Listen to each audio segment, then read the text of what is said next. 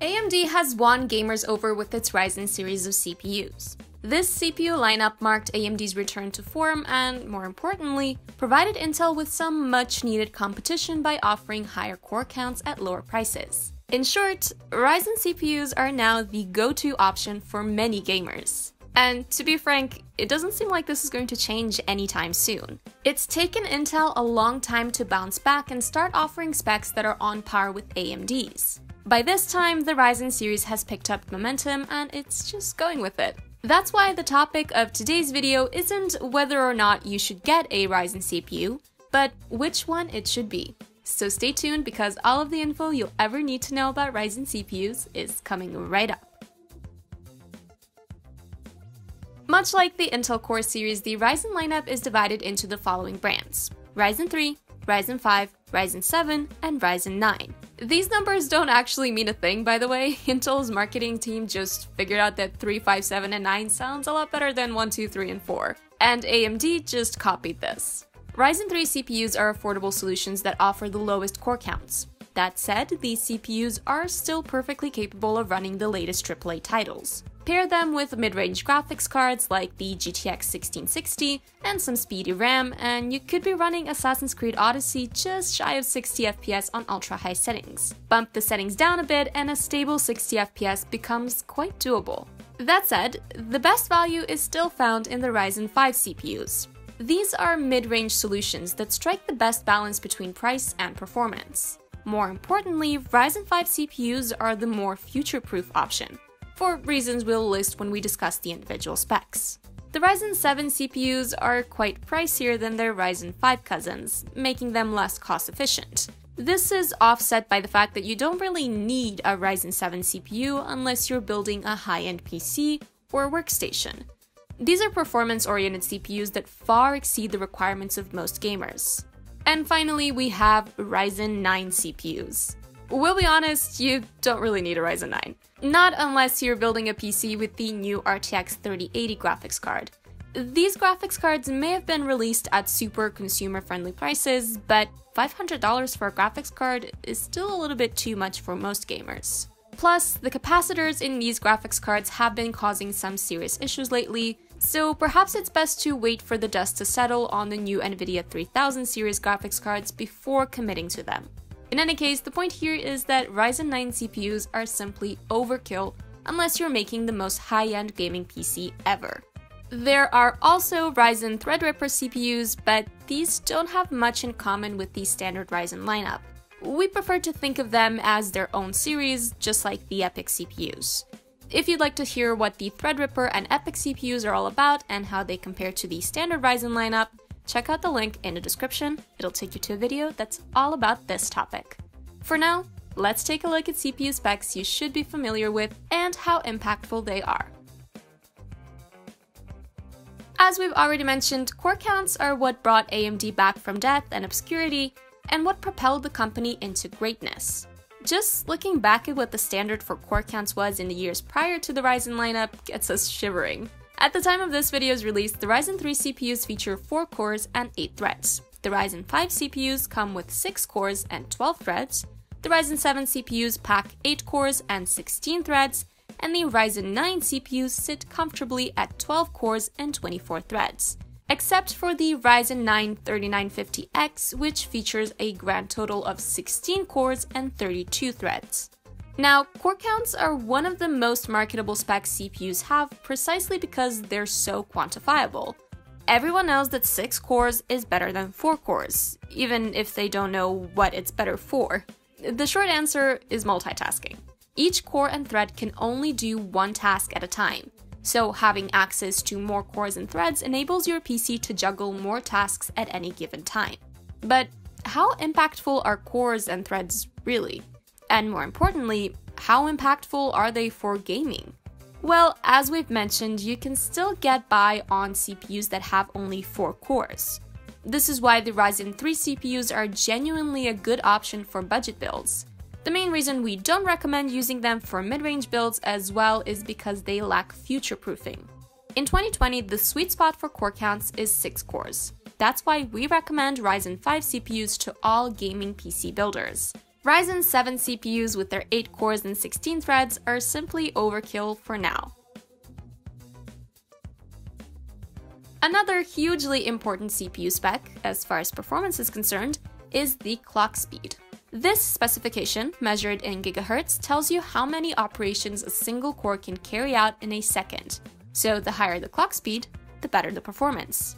Although having the CPU operate at higher clock speeds will also result in more heat generation. When it comes to gaming, the clock speed is arguably more important than the core count, which is why Intel CPUs still tend to win out in terms of in-game performance. The latest Ryzen 5 CPUs feature base clock speeds of anywhere between 3.6 and 3.9 GHz, while their boost clock ranges from 3.9 to 4.7 GHz. Now here's the thing. Unlike the Intel Core CPUs, all Ryzen CPUs can be overclocked, meaning you can set them to operate at clock speeds that are higher than the normal. Conversely, their overclocking potential is lower than that of an unclocked high-end Intel Core model. So if you're looking to do some serious overclocking, maybe don't get a Ryzen CPU. But this isn't a problem for most users. Why? Well, overclocking just isn't that big of a deal for casual gamers. Overclocking voids the warranty and it can cause the system to become unstable. What's more, the performance boost you can get through overclocking typically isn't all that noticeable, especially not for gaming. It's more of a hobby that some PC enthusiasts are into than something that's necessary or even advised. If all you're interested in is gaming and you're about to buy a new Ryzen CPU, then you absolutely do not need to overclock your CPU. All modern CPUs are good enough to run all of the AAA titles out of the box. Next up, we have a spec that isn't all that popular among gamers, and that is cache memory. Simply put, this is a small amount of memory that the CPU uses to store important data that it may need to access quickly. To say that cache memory doesn't play a role in the overall performance and stability of a CPU wouldn't exactly be right, but we can safely say that it doesn't matter for gaming. And since most Ryzen CPUs come with similar cache sizes anyway, this is a spec you can safely overlook when deciding on the right CPU for your build. The Ryzen lineup isn't comprised entirely of CPUs, it also features a couple of APUs. What are APUs? We have a whole video dedicated to this question that you should look up if you're interested in the long and detailed answer.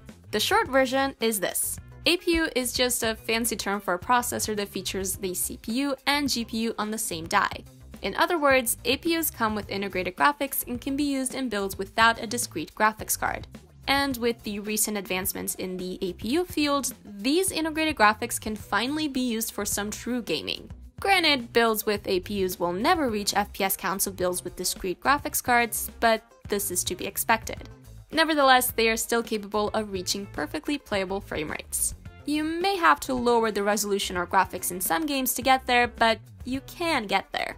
For example, both the Ryzen 3 3200G and the Ryzen 5 3400G can run Fortnite at well over 60 FPS at 72p on medium graphics.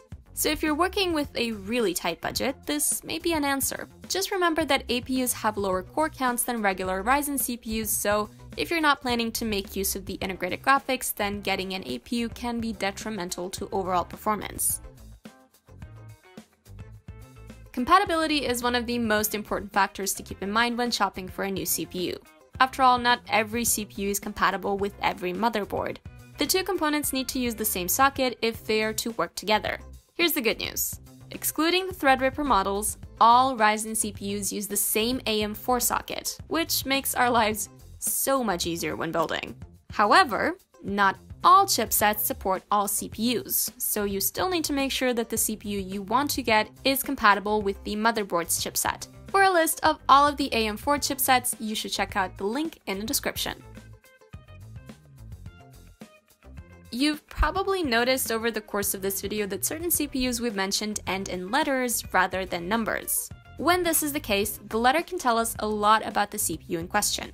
Models that end in an X, like the Ryzen 5 3600X, feature a higher clock speed and better overclocking potential than others without the X designation. These CPUs still don't measure up to the unlocked Intel Core models in terms of their overclocking potential, in case you were wondering. Models that end in a G, like the Ryzen 5 3400G, are APUs.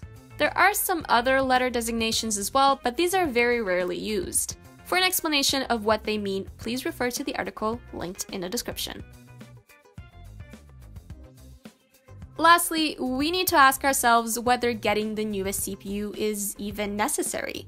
And surprisingly, the answer is yes, at least in most cases. This isn't to say that you need to upgrade your CPU every time a better one comes out. Far from it. A good CPU can easily last you 5 years before it starts to struggle running the latest games.